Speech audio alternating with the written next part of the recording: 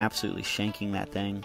I went to go tell some of the animals how the progress was going. This little kangaroo was a good, intent listener, as was this ostrich, if I'm being honest. I think he heard what I was saying, not sure. And then Kevin did not like what he was hearing for some reason. There's no good news when it comes to Kevin. Then Kevin tried telling Ben I attacked him first, but luckily Ben knew he was lying and calmed him with a kiss. Back to the build, and no, we did not rob a milk truck. These are not milk crates. These are the aqua blocks we were assembling in the other video that are going into the wetlands filter.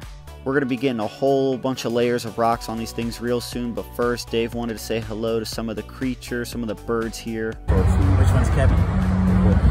That one. So yeah, you'd think that Kevin's reputation would precede him, but Dave didn't believe it, so...